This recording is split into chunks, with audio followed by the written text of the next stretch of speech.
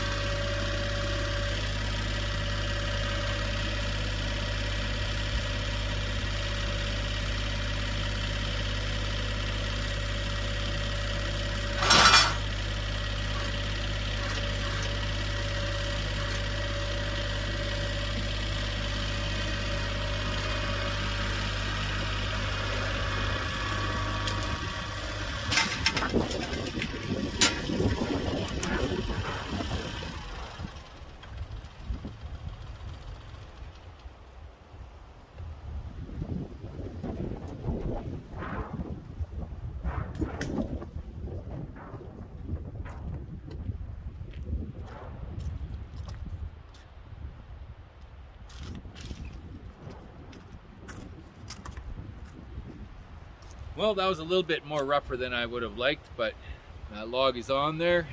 Now we'll just get that log secured to that sawmill.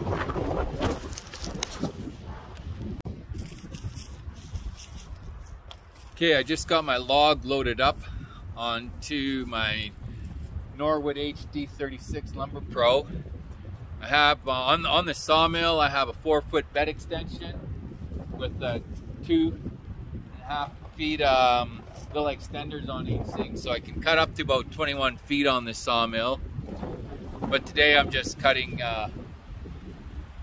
roughly about 14 feet, 16 feet, just for some 2x6s. I've got a bunch more off to the side there that'll be filling up as well, just for some root joists.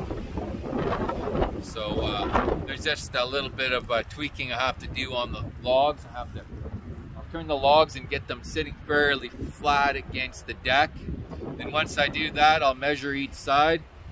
Then I'll figure out where my center. I like to have the center of my logs located the same on the deck, right? So if I've got a 16-inch base on one side and a 14-inch base on the other side, I'll have to split the difference on the one side. I know I've got 8 for the center on the one side, and the other side, if I only got 14, 7 inches center, so I'll have to jack that log up an inch just to compensate, so my centers are exactly at 8 inches. And then I'll start cutting my wood once I get that established. And yeah, Okay, here we go.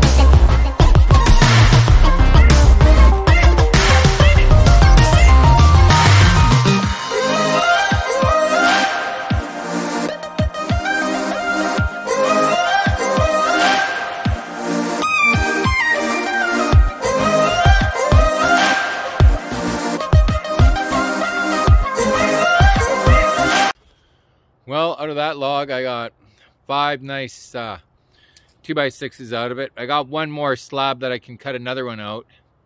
The wind was kind of blasting me with sawdust while I was cutting, so I was eating a little bit of sawdust, but not too bad. So that's pretty much it. This sawmill runs pretty nice, as you can see here. Take a look at some of these logs here. I mean, some of these boards here. There's a couple little inconsistencies in them. It's not so much as being the bed set up pretty level. It's just that blade when you hit some knots. When you hit some knots, that blade will lift up on the knot or whatever, right? And it'll give it a little bit of a, makes it a little bit shaky. So, but other than that, it's pretty nice. Pretty nice wood, nice tight grain, right? Edge grain almost, right? Really super tight. So these will make some nice joists. So that's the wrap for right now.